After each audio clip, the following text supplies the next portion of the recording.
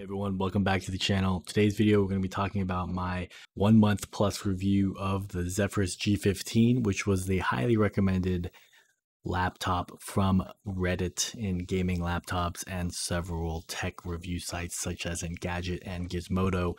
Particularly what I want to talk about is some of the quirks and issues that you may be having, and especially how you could fix them.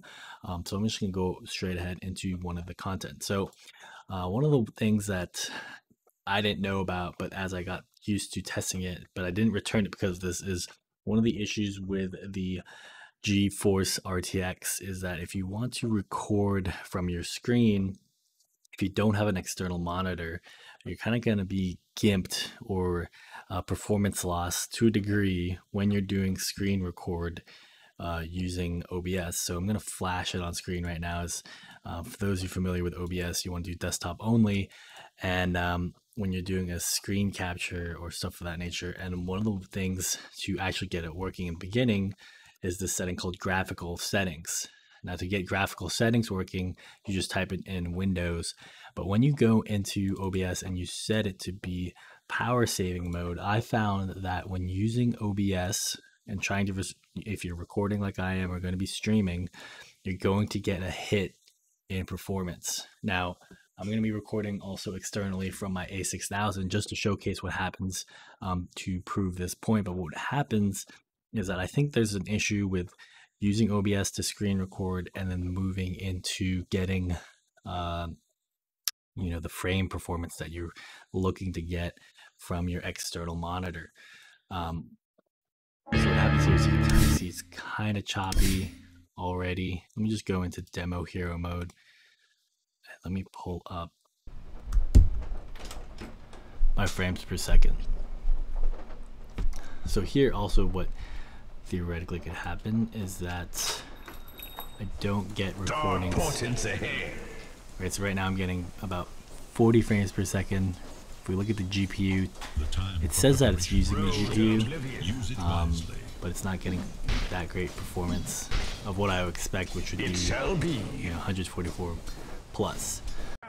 So in this settings and testings, I'm going to be showcasing various tests that are different from the first video I made about a month ago.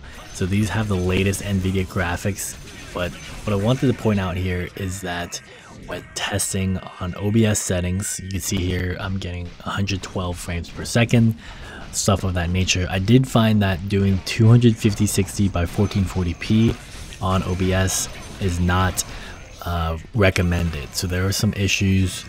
It seems to be with this latest driver that you can't record full 1440p. So I had to tone it down to 1080p and 30 FPS per second. So you can see here, despite having some graphics FPS, at least the recording came out fine. Now there were issues, which I'll demonstrate, in which the video didn't even come out well. It was very choppy, and I think that's because of the resolution settings. So I had to tone down some of the settings again to go 1080p 30 FPS in order to get a great output. Now we're going to get into how you could reduce your temperatures with these slight little tweaks. The next topic I want to cover is how to get better temperatures. So when I was testing these TimeSpy scores, I was getting about roughly the same amount of performance in the 9,000 range, but I was also getting around 90 degrees temperature. So one of the first things I did is do a registry edit, which you can find on the Reddit subreddit of this device, and I'll leave a link from that those registry changes as well.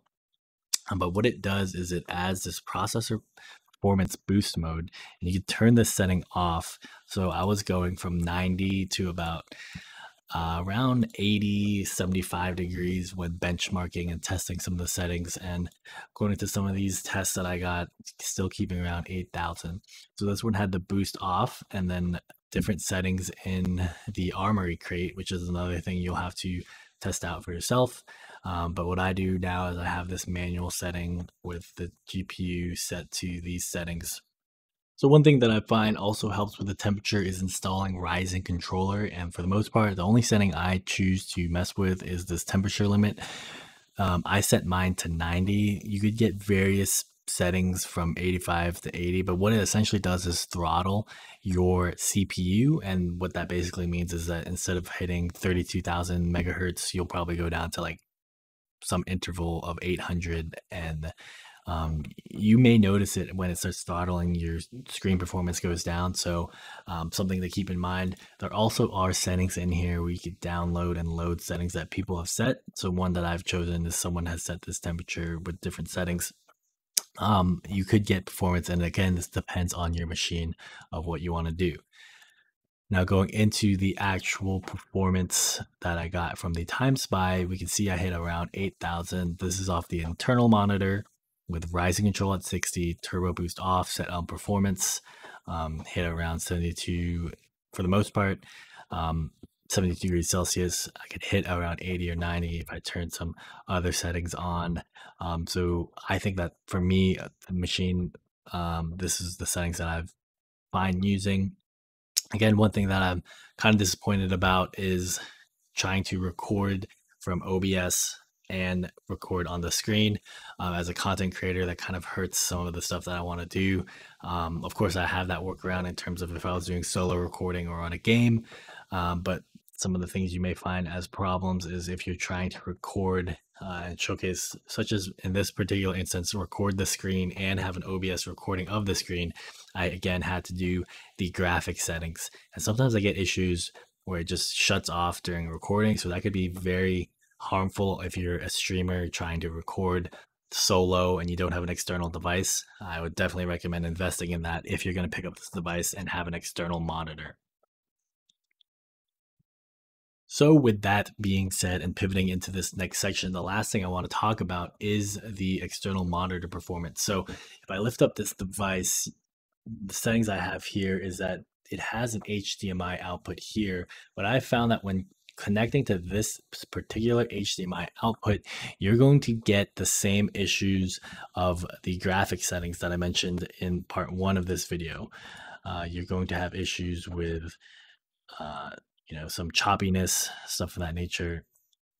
And even now, as I'm recording using the low power mode, I'm even seeing those performance issues in OBS. So again, I had to set OBS as power saving so that I could create this video of having content of what I want to record on the screen. The workaround for this would be if I didn't want to record this laptop monitor screen with OBS. And for example, what I mean by that is if I bring OBS down, I'll get a little display effect, but this right corner here is how I do my content recording with a display capture and a video capture on the side.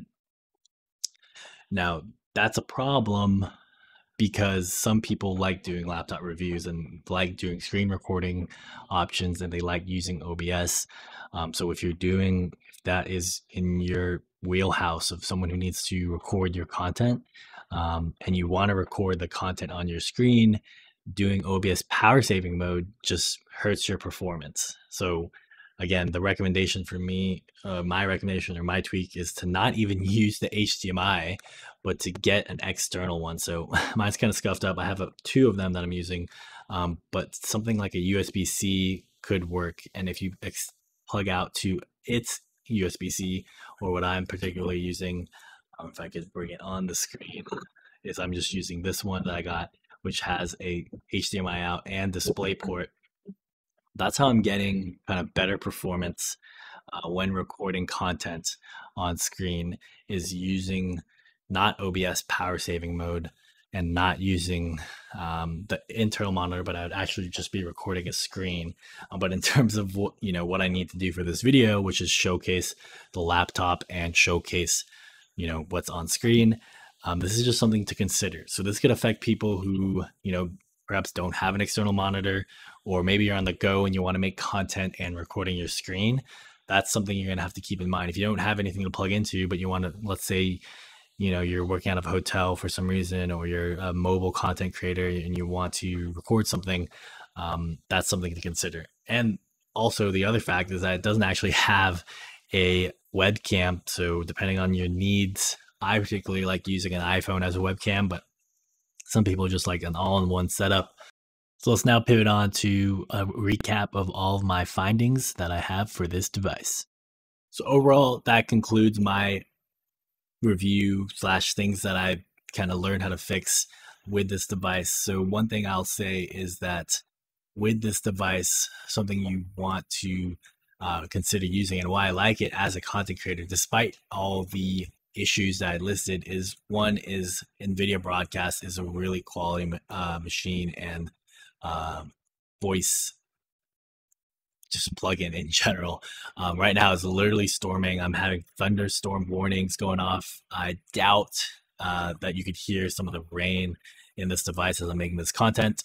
But I prefer liking a device that has RTX. I like the slim profile, and I like using NVIDIA Broadcast to be on the road making content. It not only helps with when I make content, but it helps with when I am on meetings and stuff of that nature, and I have some background noise. I can just always plug in, turn RTX on, at least in the broadcast settings, and remove that background noise. Now, despite even having issues with this graphic settings, setting OBS to low power saving mode, and then even having that gimp your performance, there are workarounds that you can do to not actually have that happen. That could involve not having display capture, but using Windows capture. So I know that can kind of hurt in your presentation.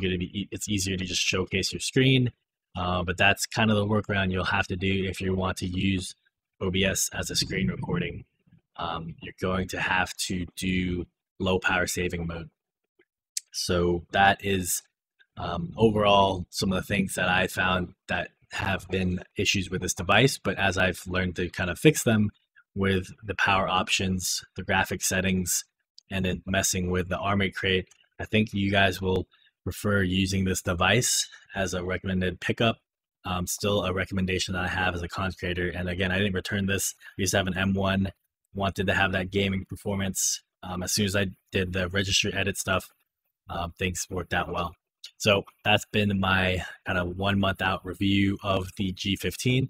Thanks for following this channel and the support. Feel free to leave questions, or if you have any recommendations or tweaks that I should look into for the benchmarking or any other settings I should do. I am considering repacing, but right now I'm not kind of in the mood to do that right now.